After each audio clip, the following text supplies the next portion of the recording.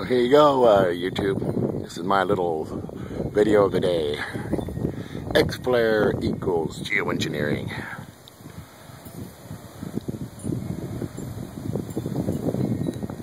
Look at that. This is what I deal with actually on a daily basis. And you notice they're doing it around the sun always. They're using the sun. If I go over here, I can show you it's clear. Around the sun.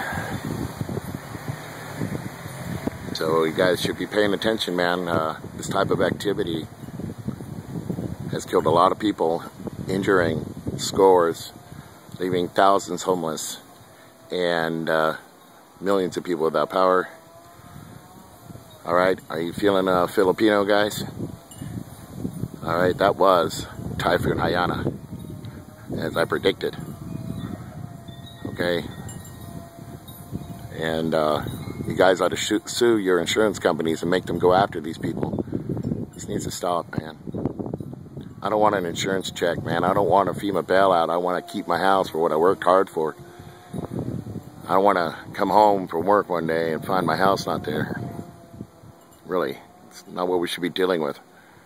And they're doing this on purpose. This is something we can prevent. It's bad enough we have Fukushima and other things.